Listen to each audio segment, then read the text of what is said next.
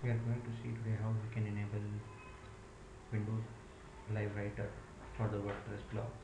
It's very easy to do. What you have to do is just go into your writing settings, and here are these two things: data publishing protocol and XML RPC. Just enable those two things and say save setting. Once it's done, what you need is, that's the only thing which you need to do on your WordPress blog. You can directly go to your live writer.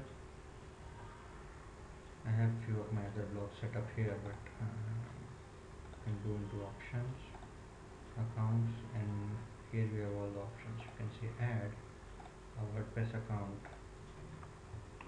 post your blog address, username, and your password, and say next.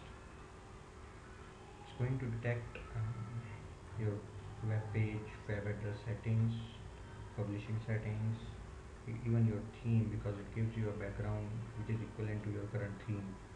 So it actually ends up downloading few data regarding your theme and what you have on your blog. It actually helps you to visualize, because when you type, you actually type in the same interface as you will see the post in your blog. So you end up actually seeing it live. So right now, like, it's trying to detect my blog settings. For the example, I have used test my localhost WordPress installation, but it doesn't matter, it can connect to any WordPress installation.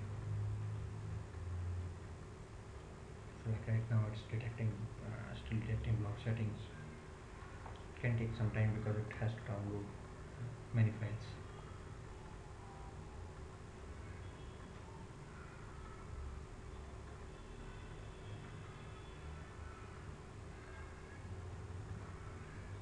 Now it's again blog editing theme, so now it's trying to download the theme to give it proper user interface.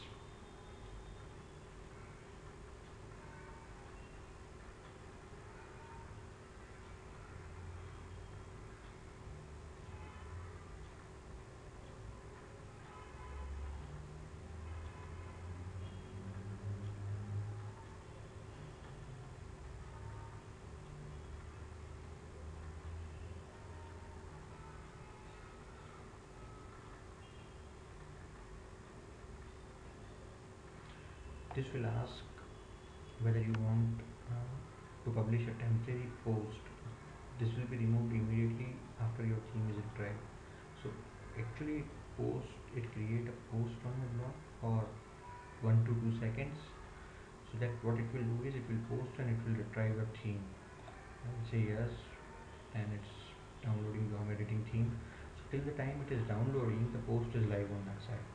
So if you have your RSS feeds activated instantly, you might not want to download your theme, because what happens at the end, if you have big subscribers and you do that, you end up sending them a temporary post of 2 lines.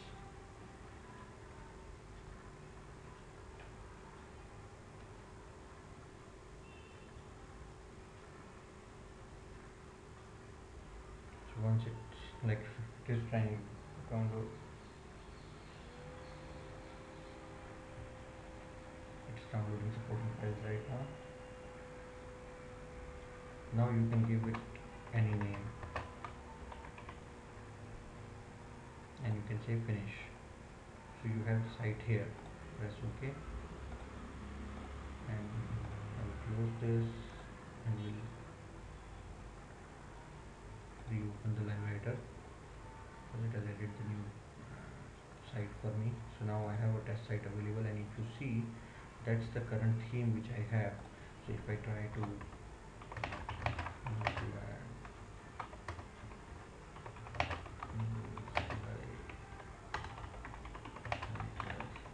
part 2, I will show you.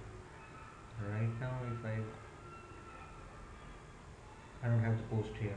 Okay, I have two other posts, but I don't have the post here as part 2. So now if I say this is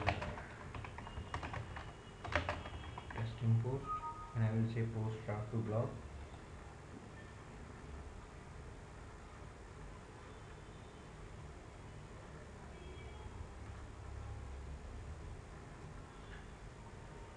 says done. And now if I try to see all the posts, you have it here. This is a testing post. So that's how easy it is. This is just this stuff, but if you want to use, it has already fetched all your categories. You can give your tags here. Even you can set up the post date where when if you want to post it later on. This tool actually has good features. If you are comfortable, like once you have sent few posts in draft and then you are comfortable enough, you can directly publish from this tool itself. You don't have to even go into your blog to publish also. You can do a lot of things here. You can insert table, days, maps, post tags and emotions and all those stuff. If you want to, there are additional plugins available, like if you insert codes and all those kind of stuff. And this actually allows you to directly manage few blog options. You can go into the blog, manage blog, which actually takes you directly to your admin side. And even if I go for this, and if you see, I have a dashboard, manage commands, so I can directly go in and do these kind of operations also there. This is a pretty handy tool. I hope you like using Windows Live Writer. Thanks.